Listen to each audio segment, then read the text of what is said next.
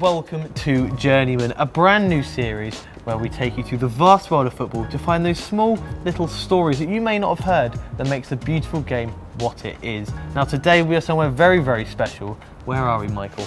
We are at Notts County Football Club, one of the most historic clubs in the entire world. Now sadly this year they were relegated from League 2 into the National League, losing their status as the oldest Football League club on the planet. We're here to see how the fans are coping with it, how the players and staff are feeling about it, and how the club is rebuilding itself for a new era. Let's go. Why did we travel all the way up to Nottingham to visit this specific club? Established in 1862 and one of the founding members of the Football League, Notts County are one of the oldest football clubs in the world. They won the FA Cup back in 1894, their black and white striped kit inspired Juventus, and in 157 years they had never been relegated out of the professional league system. Entering such a historic stadium, we thought of no better person to speak to first than Les Brad, County's all-time top scorer and club ambassador. So obviously around all this kind of lovely memorabilia, kind of Notts County history, and obviously you're a big part of Notts County history. What first brought you to the club? I was playing for Rotherham United at the time, and we had drawn Notts County in the first round of the League Cup, and I scored the goal for Rotherham that beat Notts County out here 1-0. A month later, the manager from Notts County came chasing me at Rotherham. I came here, and probably one of the best decisions I've ever made in my life. Not only has he found the net more than anyone else at Meadow Lane, but he also played during the club's most famous era, under legendary manager Jimmy Cyril, who took them from the 4th division to the top flights during 2 highly successful spells in charge, helping write one of English football's great underdog stories. My feelings are he educated us into what being a professional footballer meant, and it wasn't going out there playing football, it was going out there doing a job. It was the camaraderie, that was what the manager developed. He put together a group that was infallible, really. You know, we could go and beat anybody, and that's how we couldn't wait for the games to come. Obviously, that's the man I've been talking about, Jimmy Cyril, the man that took this football club from 4-3 to 2-1. You can understand why his story. Have you seen the statue outside of the ground? Yeah, we had a look. Yeah, it's a lovely statue. That's the supporters of the club got together, set up a fund, and all their own money, just over £100,000 was raised to put that statue in place. But over the past 20 years, fans of County have been through more pain than most. In 2003, they went into administration before being saved by money raised by the fans and investors, with the Supporters Trust becoming majority shareholders. Then in 2009, the club underwent a big money takeover by Munto Finance, who promised funds to take them from League 2 to the Premier League, and fans saw Sven-Goran Eriksson and Sol Campbell turn up at Meadow Lane. But the project turned out to be a scam orchestrated by convicted fraudster Russell King, and the pies were sold for £1 less than a year later after receiving a winding up order. The club came close to liquidation again in 2016, and this year the unthinkable happened. Notts County were relegated to the non-league for the first time in their history. We've had so many escapes, and then on the last match of the season, Macclesfield get a goal, we go finish up losing 3-1, and bang, it's hit everybody with a hammer, and the sign that used to say the oldest football league club up there had to be taken down, along with lots and lots of other memorabilia. We've lost that name now. Halfway through the 2018-19 season, with the club staring relegation in the face, Neil Ardley was brought in as manager, replacing the outgoing Harry Kewell. But despite possessing an excellent CV, having got AFC Wimbledon promoted to League One and keeping them there, Ardley sadly couldn't keep Notts in the Football League. It was tough. When you come to a club like this, there's an expectation with it. Obviously there was stuff I realised, the problems that were there as far as the form and the quality of the team, but when you actually get into a club you start to realise, just how bad it is. There was a real disconnect between the players and the supporters. You know you've got a task on your hands. We took it to the last game of the season, but we couldn't get there. I'd only had 6 months at the club, but I had to sort of front it up and bear the brunt of that as a manager would, and that wasn't easy. This tragedy was compounded by financial disaster, with the club facing a transfer embargo, owing hundreds of thousands of pounds in unpaid tax, and an owner struggling to find a buyer. It wasn't easy for anybody involved, not least the fans, but later on the staff unfortunately went unpaid for a couple of months with the club's ownership in the balance. Obviously there were times when many people feared whether or not there'd be a Notts County at all this season. This crisis attracted an amazing response from the local footballing community, with Notts fans raising over £8,000 to help with staff wages, while supporters of rivals Nottingham Forest also made their own generous contribution. As a member of staff, I personally benefited, along with everybody else in the office, from some amazing fundraising from Nottingham Forest, some amazing gestures from Ilkeston Town in terms of donating some of the turnstile proceeds to the unpaid staff, and also our official supporters association and other supporters, local businesses who were donating toiletries and vouchers for food and drinks, which a lot of people were struggling to pay for themselves, having been unpaid. So it really did highlight the sort of the strength of the Nottingham community, but also the level of affection that people hold for Notts County. But just when it seemed like things couldn't get any worse, the club was saved by Danish brothers Christopher and Alexander Reitz, the brains behind Football Radar, one of the world's leading companies for football analysis. They're really genuine people. They've done very well for themselves in their businesses. They've always wanted to own a football club. This is their dream. When we had the photo shoot here on Tuesday, when they stepped out onto the pitch, they get goosebumps. They wanted to get a football out and get playing because they're so passionate. So it's great to have that. When we come to a game, fans, myself, on a Saturday, we all take in about 20–25% of what actually happens in a game and then form an opinion on it.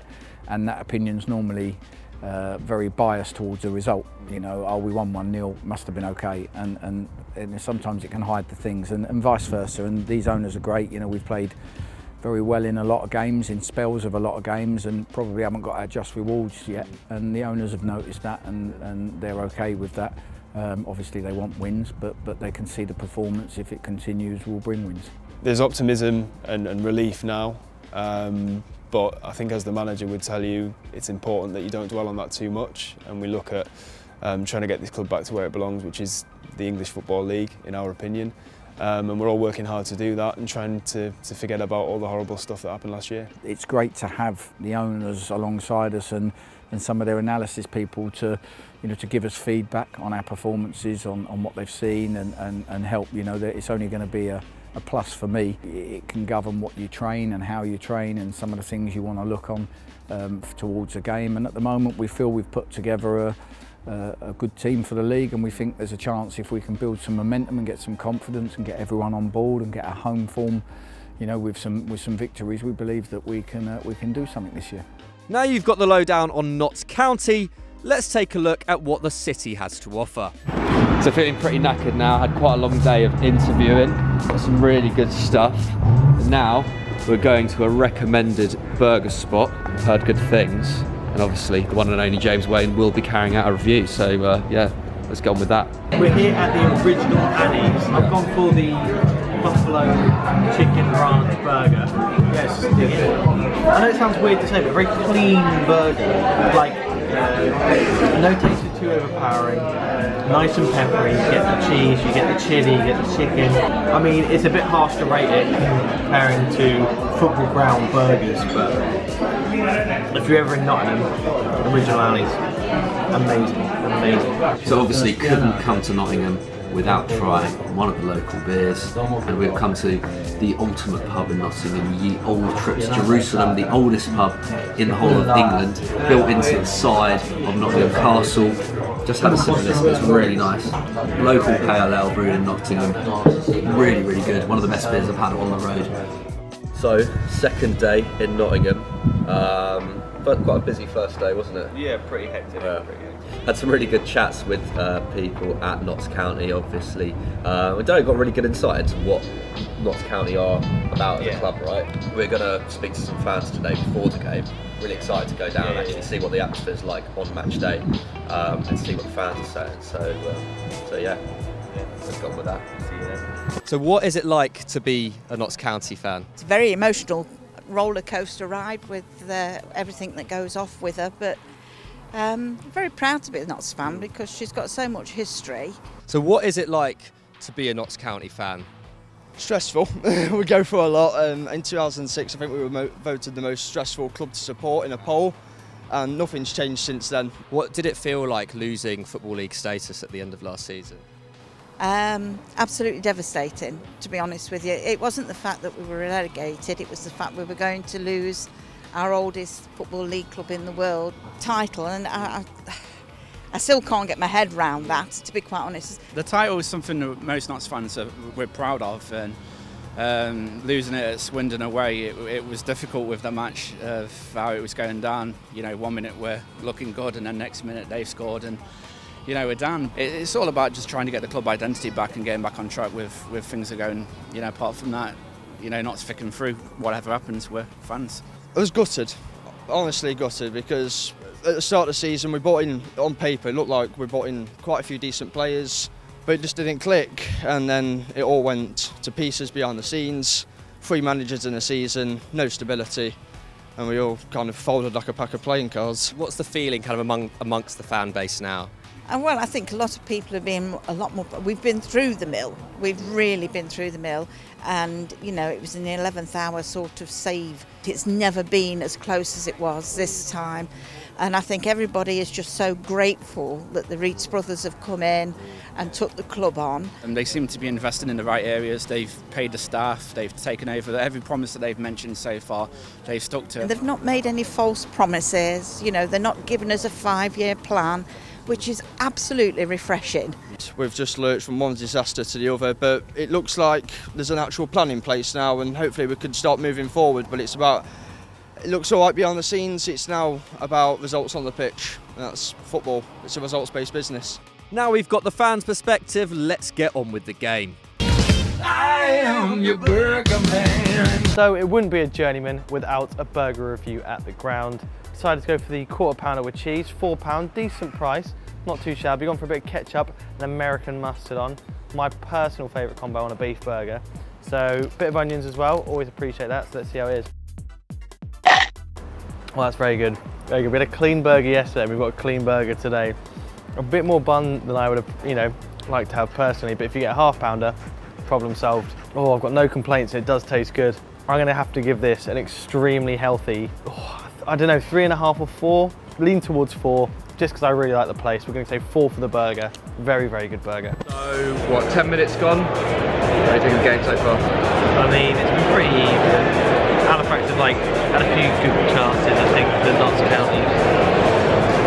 Had the best chance of the game, to be fair. Could have knocked one in just a few moments ago. 2 Notts County players down at the moment and not the best of times. I mean, it's hard to tell at this stage. It's quite an open game, which is what we like to see. Just hope Notts push on. County were originally struggling a little bit in the first half, first 15, 20 minutes. They've really got themselves back into the game. The atmosphere's really lifted as well. Notts County supporters behind us, really, really good voice.